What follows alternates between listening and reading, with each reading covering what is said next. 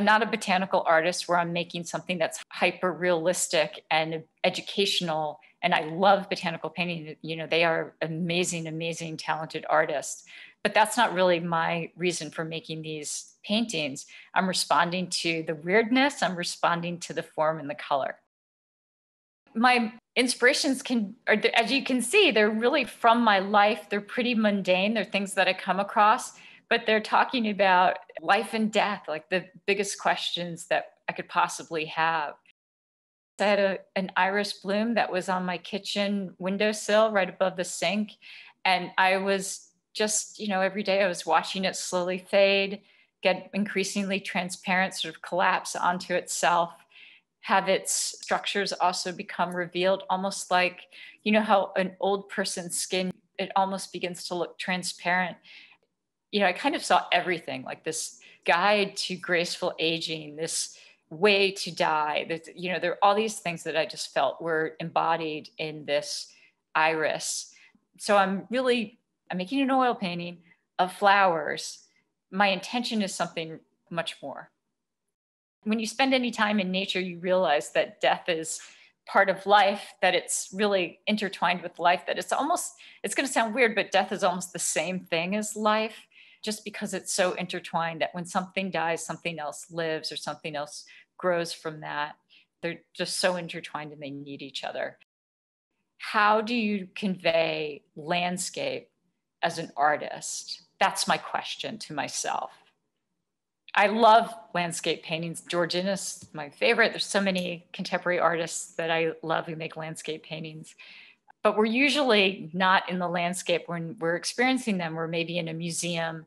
So we're experiencing landscape as art, but we're experiencing it far away from landscape. There's a loss there. You know, at best, we're experiencing it as a memory of when we were last in the land.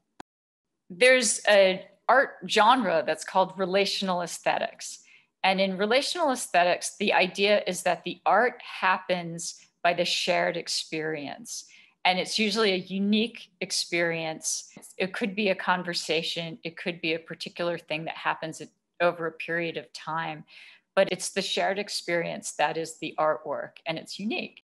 And so in discovering this work, this really inspired me to think of the silent walks. So the silent walks are a project where I invited people to go on a walk with me through the woods, usually at night in silence. People are invited to write down their reactions to the walk at the end of the walk. I usually bring a lot of chocolate, good chocolate, and fruit, and we eat a little something and we chat. We're very eager to talk after being silent for a long time. The walk is the art. It's unique. We don't know what's going to happen. We're in the woods. When we're walking and we're quiet and then we're still, the animals sort of ignore us. They get accustomed to us and they ignore us and they go about their business. The walk is actually very loud.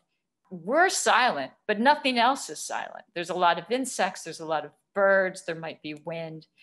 So it's the hearing, it's the seeing the change in light, it's experiencing the discomfort maybe of insects or cold or the wind, and it's the beauty of it. That's the art. And it's the shared experience. Usually it's different at different times, but usually we start in the light sort of around dusk, but by the time we're walking back, it's dark. So the border of ourselves, like sort of our sense of ourselves, dissolves, and you become very, very attentive to your surroundings because you're walking in the dark. You have the safety of walking with other people, which again is kind of like a herd, but you know, your eyes are dilating and it's this really uncanny experience. This is why, to me, it's so crucial to be there. That is the thing that makes it the art. And that is the thing that you don't get when you're in a museum or looking at art in some way that's like on your phone or mitigated through a screen.